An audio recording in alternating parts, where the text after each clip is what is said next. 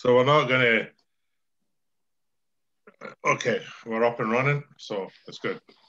So basically what we're just going to do is run through is what your business is. We're trying to keep it light. If we get any funny stories or anything like that, I'm obviously going to ask you questions.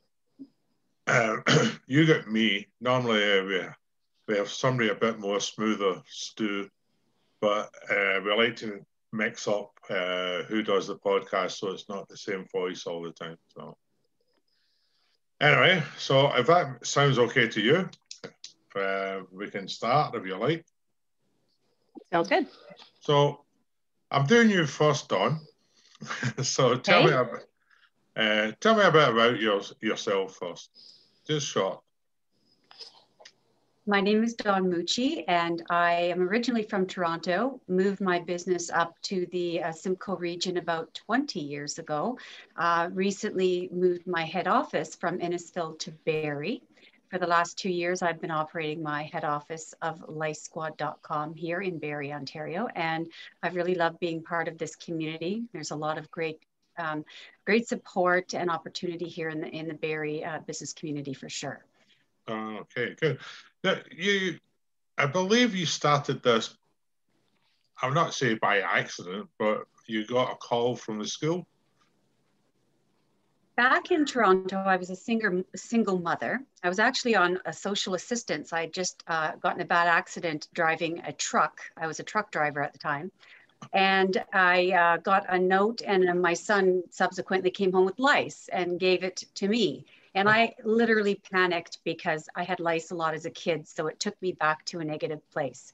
And I went looking for help, and there was nobody doing anything to help other mothers like myself. So I, as an entrepreneur, recognized a problem that needed to be solved. And I made it my mission to become the superhero head lice vaccinator of Canada. Yeah, I see you even use red cape, so that's good.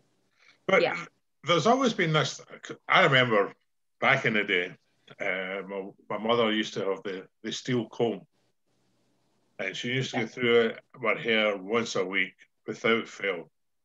I imagine it must have the technology, and you use organics. It's come along a long way since then. Head lice care has come a long way since even when I started. I mean, those little metal combs that you had used were actually designed for cradle caps. So they were very horrifying for people like me with longer, thicker hair, just basically tore the hair out. So now we've evolved and we've made head lice care a much gentler and safer way of doing things by not using pesticides or chemicals, by using products that are safe and gentle on the child, because the last thing you want to do is hurt or disturb a child when you're trying to painstakingly remove those little eggs and bugs from their hair. They're not going to sit very long for that nonsense. So you really have to be very empathetic in the approach as well as gentle. So we have all of those tools and treatments available now through licesquad.com. Oh, that's good. It's always been this stigma. Now, you can probably correct me here, but when you get lice, there's the stigma, there's something unclean about you. But I believe actually lice, I could be wrong, live easier in clean hair. Lice do love clean hair. That is one of the myths of, that surrounds head lice. In fact, the cleaner your hair, the more likely you are to get lice. The main thing with our company is we've made it our mission to stop the stigma associated with head lice and to stop the overuse and abuse of pesticides on children and, of course, our planet. So we've kind of busted all of those myths about, you have to be poor or unclean or unkept to get lice. It's the exact opposite. Oh, well, that makes me feel happier because my mother will rest in her grave better now. But you've been so successful now, I believe, and you've got franchises. So when did you decide to franchise? When I started this in Toronto as a single mother, I was taking the bus door to door to help other mothers and families. And I got a call out of the blue from a woman in Sudbury, Ontario, of all places. And she said, "Hi, my name's Diane. I'd like to buy a franchise." And I said, "Oh, absolutely." And I had no idea what franchising was. But I knew I wanted to grow my business, and I knew that there was a demand. So I undertook building my company as the franchise model. And I made a lot of mistakes along the way, but I did learn how to do that. And she is still with me now 20 years later. And we do now have 35 locations operating. And we've put 35 other mothers and people, families, mostly women, in business for themselves, but not by themselves. Oh, so you started 20, well, many years ago, 20 years ago? And how many franchises? We're coming up on our 20th anniversary, and we have 35 locations operating. Most of them are owned by women or families, and they're independently owned and operated, but they are not in business by themselves because they have the franchise as a sounding board and a leader and a support system. So you must be, well, I would imagine you're hit by this unfortunate pandemic we're in, because I don't suppose you can examine people's hair through Zoom. I must tell you that this pandemic has been a learning experience. We've been hit extra hard because not only the closures that have happened, but the social distancing has really dried the whole lice industry up, so to speak. You know, there's no transmission happening. What we are seeing, though, is higher infestations, more severe infestations. So it's mostly spreading around family units now rather than, you know, school children or camp or anything. So families are getting it. It's not top of mind right now. So what's happening is parents aren't checking. Yeah. And so one of the children has lice, and it subsequently spreads around to the family. And because nobody has head lice top of mind right now, they're not checking. It becomes extremely severe. So when people are reaching out to us, those that are getting lice have it pretty severely, and they're really in a panicked state because on top of everything else we've got going on, do you really want to have to deal with head lice? No. It's just not something to, yeah. So how do you deal with that? Do you have to, you can't go to people's houses? Do you just send the products to the people and explain how to do it? We did that at the first shutdown, and we made sure that we were providing educational videos for parents on how to do it themselves. So self-combing videos. We provided the products for delivery or pickup at the curb. One thing I did was I contacted our legal department, and I inquired about essential services. What is deemed essential? What is not? And we were actually we actually fell under the criteria of community and social services. And so our legal team drafted letters of passage up because we were then given a essential service. Oh. I don't know what they call it, accommodation, I don't know. But it made us available to help people that were really in need. And we really modified our service offering by saying we only see one family unit at a time. No more than 3 people can come in, and they all have to be part of the same family unit. It's sort of like the traveling bubble. And only those that really, really need to have service should come. And we, of course, follow all of the COVID health and safety measures and make sure everyone is pre-screened and that we're following all of the safety and the PPE and everything. So we've really modified the service we're providing, and we're limiting it to those who really need it. And though, as I mentioned, a lot of people are getting lice, but those that are getting a very severe case. Oh. So I'm interested bringing in Sharon now. How did the two of you meet, and how do you work together? Sharon is a community superhero who I had the pleasure of meeting early on when I moved my business to Barrie. And Sharon and I met just through fundraising and charitable work in the community. As anyone who knows Sharon knows, she's a community superhero. And I've yet to put a red cape on her, but she's getting one as soon as I see her. and at you. And because Sharon... And because Sharon is in the hair care space, I felt it was good to be working with her in the capacity of having her have our products, and she could also be there as a resource for people with head lice within her sphere of clientele. And so that's sort of how we met, right, Sharon? Absolutely. It certainly changed how we view people coming and sitting in our chair with head lice after I had met you and found out that you had these wonderful products. Because before, you would find somebody would sit in your chair, you'd separate their hair, you'd section it, and you'd look and you'd see it and you'd say, I'm so sorry, but at this point in time, I cannot continue to offer the service. And I would recommend that you get your treatment, and then when you are nit free, you are certainly welcome to come back. And then there's the embarrassment, the humiliation, are they ever really going to come back, or are they so upset? Because it is very emotionally upsetting that they may not return, and you worry about them. And then, of course, after they leave, you've got the whole staff going, oh, what do I do? And what do I clean? And then the panic sets in. And so you've empowered me. Now I'm able to walk over and say, you know what? There is help. So here are the products. And if you need more help than that, then there is Lice Squad readily available for you. So it was a game changer for sure. Sorry, I didn't mean to interrupt you. Sorry, the day after I bought it, I had somebody come in with head lice. So what did you do before? Did you shave their head or just refuse to do them? No, it wasn't that radical. We aren't in the 1950s where 50s and 60s where parents would just do that. Actually, I've even had some that do that now, surprisingly enough.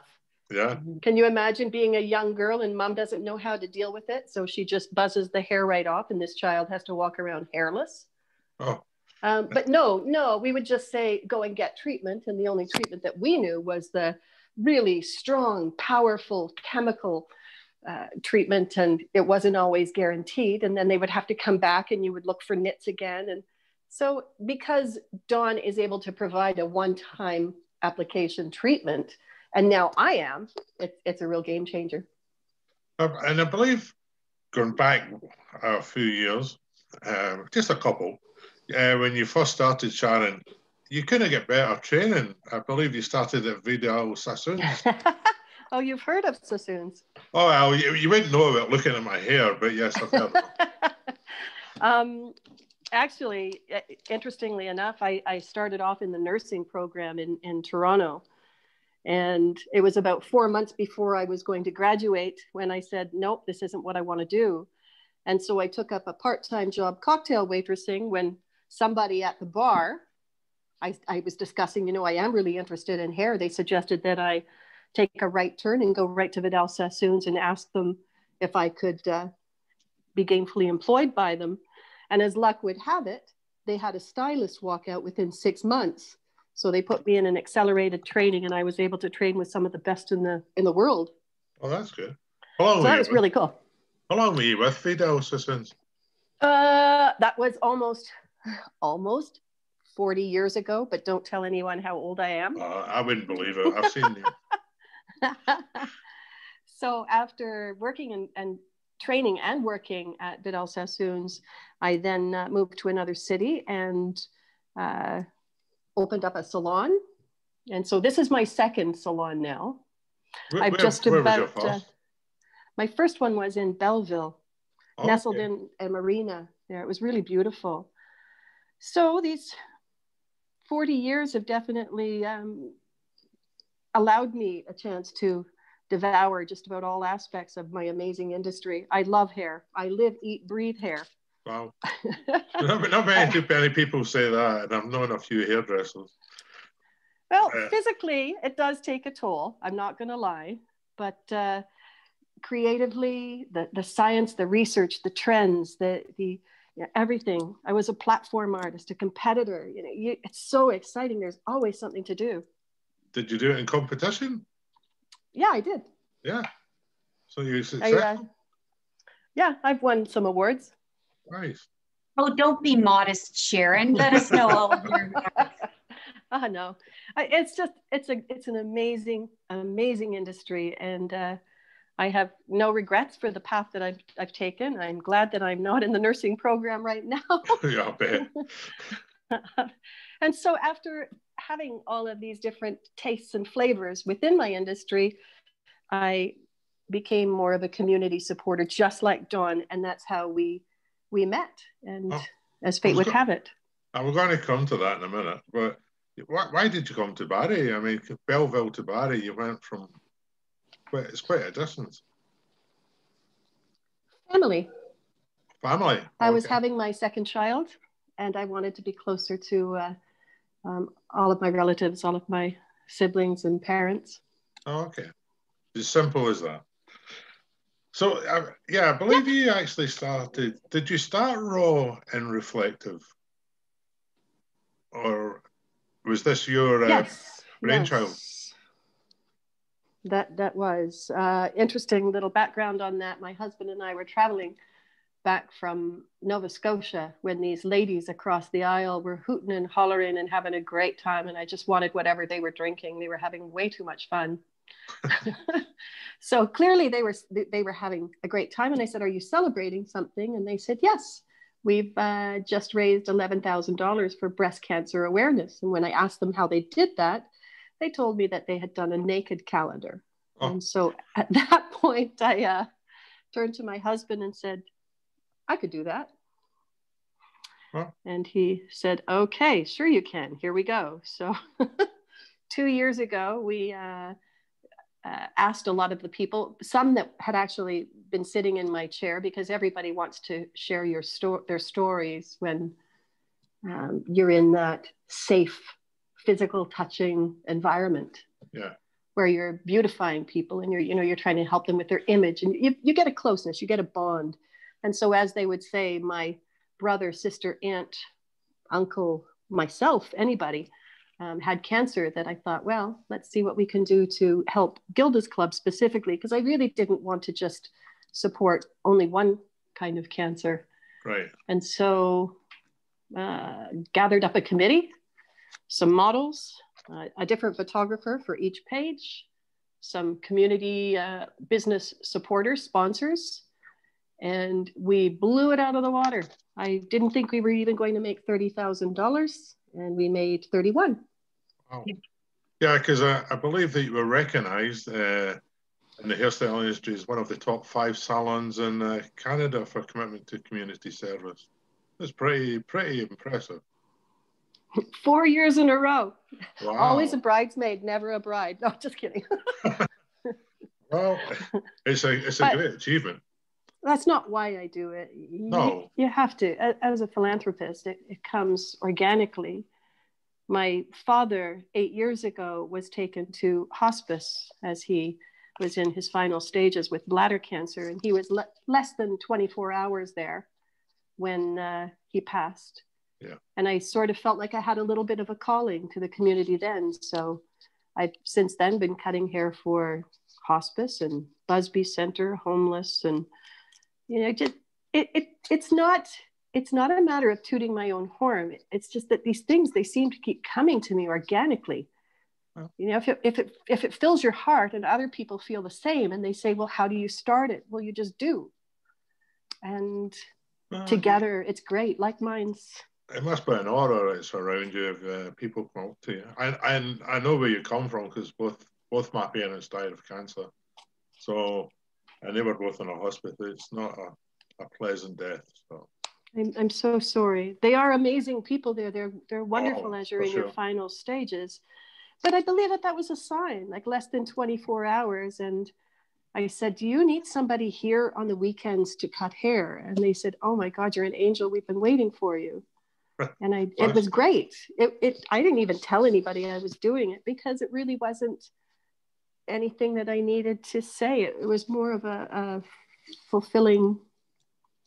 Well, you don't go into these things. I mean, we do as much as we can, and we do everything for free for any charity, local charities or anything like that. But we don't do it because we blast it out. You do it because it's something you want to do. And believe me, there are so many hairstylists that have such huge hearts. We're full of empaths, clearly, caring about people and caring about how they feel and how they look, that cut-a-thons have been going on for years and years. Everybody wants to do their part. Yeah, get the hair shaved off and stuff like that. Yeah, absolutely. So the two of you's been working together. You must have some funny stories that's happened. Well, we have some really weird stories that have happened, but I mean, I honestly have had the most fun getting to know Sharon, just working with her in the community and getting together at various events and dancing and having fun. I can't think of a particular story that jumps to mind as far as that goes. We had a bad thing happen not between us, but in the community, which we came together on and just further supported each other. And that's one thing I can say about Sharon is she's a supporter. She will be there for you if you need her to support you. She's got a big heart. Back at you, Dawn. Back at you. You are such an uplifting and elevating. Yeah, but I've just talked to you now for 20 odd minutes, and I must admit I get a very positive vibe from the both of you. So I can see you both care and you both work. It's more than a job. I think I believe we all have a high purpose while being here on this planet, and I think we're worked through and used for specific things that we're good at. Our gifts and talents were given to us to use for a purpose. And I mean, for me speaking, you have to really care about people that pick head lice out of their hair. It's not the most, yeah, it's not the most glamorous vocations, but it's very rewarding and fulfilling. And I think anyone that does this work will tell you that. And I believe, right, Sharon, it's the same in hair. It's very emotional, hugely emotional on their part. I've had people weep in my chair at the mere acknowledgement of a diagnosis of head lice being prevalent there. And they would cry, and you'd have to be very comforting. Well, they're lucky to have the two of you then. I'm sure you make them feel a lot better about it. So, and we'll give you one last shout here, Sharon, because you were saying just as we were starting that you're bringing a new product in. Yes, I've been watching a Zoom presentation. It's very cool. It's a non-perm perm. So it's like a semi-permanent way of giving texture to women's hair. It's pretty innovative. It's very, very cool. Oh, well, you could explain it to me, but you'd waste your time. So I wonder how people right now are dealing with their hair, Sharon. Like, it seems, I don't know. I'm lucky I can dye my own hair and curl my own hair, and I just can't imagine people who are very dependent on their hairdressers, how they're dealing with things right now. Well, we've adopted a stance of just wait for us, because when they come back in, we know who's been in their haircuts, and we know that their hair has been colored. I don't know if you think back to when your mom maybe used to cut your bangs as a child. We know when there are haircuts and scissor marks that we didn't put in there originally. And as far as hair color, gray roots that people are walking around now during lockdown are actually a symbol of loyalty. So we just feel that if you can wait, I can sell you products that can help to cover your root area temporarily until you get back in to see us. But the thought of a drugstore clerk with zero hair training giving color advice to people, it's quite scary. So yeah, some do cave and they pull out the kitchen scissors or the nail scissors, or my 12-year-old does. Yeah, but a lot of them do wait, and they wear their gray roots proudly. Okay, so thank you very much. We try to keep it to around 30 minutes because that's about the time. Thank you very much for joining us. Oh, thank you so much. Oh, it was definitely my pleasure. Do you guys want to do like a little, do you want to do like a Zoom picture as like a keepsake? I can like do a screen. You're the only one that can do it because I'm not Sharon ready. Get herself established as to how she wants to be while we're doing a screen. Boy. Sharon, you've got light coming on the side of your face. Turn the camera toward the window. There. That gives you much better complexion. Yeah, just have the window facing you.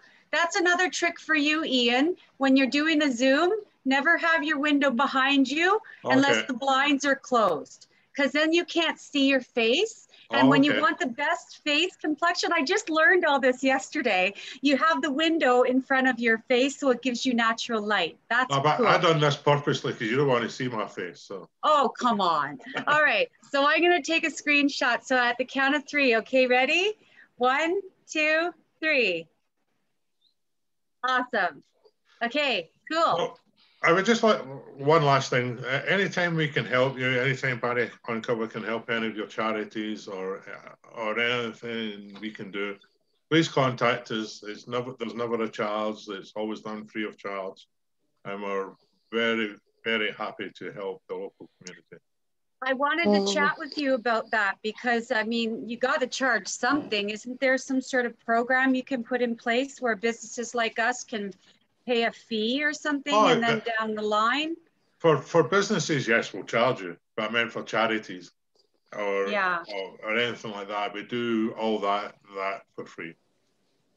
We do have quite a few customers at the moment, and because of the COVID situation, we made a decision not to charge anybody until we come out of red. So that's really cool. We're doing everything for free and trying to support the community.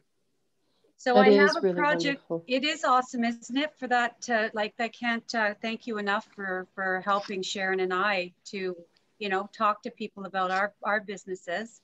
It's been very generous of you, and I just feel like it's now's the time to really support people because it's just so challenging for some business owners. Sharon, I know, has to shut down, and that's got to be devastating. Well, we know businesses that actually shut down, never to return. So it's hard times, and we all have to band in and help each other. So. Yeah. I'm like Uber Beauty. Sorry, Sharon, go ahead. I'm like Uber Beauty, selling shampoo out of the trunk of my car. Well, you have to do what you have to do. You have to do it. Yeah. So Ian, I've got this thing launching in March, which is the Bring Your A Game quiz show with Adam Grow. It's the Mayor's Food Bank Challenge. So maybe we can chat around doing something to let people know about that, because 100% of the donations through the broadcasting of the show are going to go directly into the Food Banks Canada COVID Relief Fund. So that's going to start up in March. For sure. I used to run quiz nights. Oh, did you really? Yeah, when I lived in Montreal, I run interactive quiz night. Oh, do you do that anymore, or you're? Oh, it's easy enough to do. I just haven't. I mean, okay. If I can help, I'll certainly will. Thank you. Okay. Ian, I wanted to mention to you as well that we're starting to wrap up the sales of the second year of the calendar, and we're sitting almost at $20,000, which is pretty good considering that we haven't had any kind of a calendar launch or anything. This has all been online. But as we're wrapping it up, if you're able to help in any capacity for a little boost in that direction, I'm sure Gilda's Club would appreciate it. Yeah. And then the second thing that I wanted to say was, have you watched Outlander? No. You have not? No. Are you Scottish? I left Scotland in '89, so I've lost a lot of my accent. Oh my goodness, you would relate to this. Oh, I have. No, you would. If I go home, I get called a snob. If I go home now and meet my friends, they'll say to me, "Oh, listen to you speak like a Canadian now." My husband's an Aussie. He gets that too. I watched a video from 20 years ago, and it's definitely a thicker accent. You do Canadianize your. Yeah, you have. I have to consciously slow down. Well, if you get a chance, do watch the movie, because there are so many bits that you will laugh and you will get that others may not. Yeah, the last thing I watched was Braveheart, that had an Australian as a Scotsman. So, anyway, I better go. Hey. I've got a honey-do list. My wife left me and I haven't done anything yet. Thank you so much for taking the time. No, thank you very much for you taking the time. And I really enjoyed it. I must admit, I really did. Where will we hear this or see this? We will. Jane will send you the link. She's already written an article on yourselves. and we'll add it to the link, and we'll post it on everywhere the postcasts go. Podcasts, Spotify, we do a few more. We'll put it on our website. We'll probably put it on, we'll definitely put it on Facebook. So great. Okay. We will put it, we tend to put it everywhere we can to get it out as much as we can. And to help businesses be actually paid to boost everything we do. So it gets out to a bigger audience. Awesome. Okay, well, great. Have a wonderful day and enjoy the sunshine. Oh, okay, I better go and get these two kids before they wreck the house. So. Okay. All right, have a good day, and thank you very much. Bye. Thank you so Sharon. much. Bye, Sharon. Bye, Don. Okay.